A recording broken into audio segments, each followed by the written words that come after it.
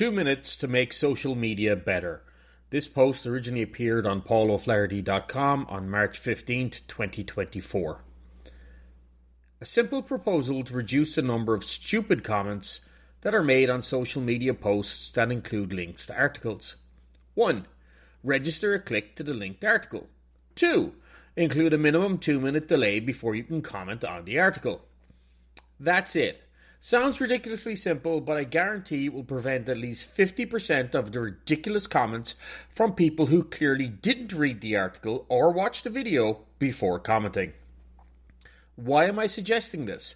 There are far too many idiots for whom the TLDR, too long didn't read, summary is too much mental work to ingest and instead vomit forth their particular brand of verbal diarrhea immediately upon seeing a post title or headline.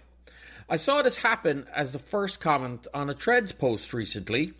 There's a screenshot of the post on the blog showing a response to a tech meme article regarding an open letter to Nick Clegg as MEPs urge Meta to scrap pay ROK and align with the principles of the GDPR in the UK. And it took every fibre of my being not to jump in and excoriate the person for not reading the linked article. Clearly the person's brain excreted a smear of uninformed smegma as a matter of course, and a quick examination of their profile reveals that this is their normal MO. As a quick aside, despite their comment, which was, why is the third option never mentioned? 3. Not using it. No one is forcing you to have a Facebook account. A third option was given in the article, and yes, they completely missed the point of why this is happening. I'm not joking when I say that I went back to that post 3 separate times to respond and only just managed to stop myself from hitting post.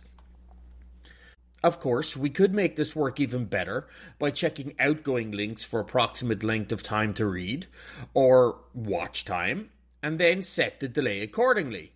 We already polled the link for information anyway, so it's not any extra work.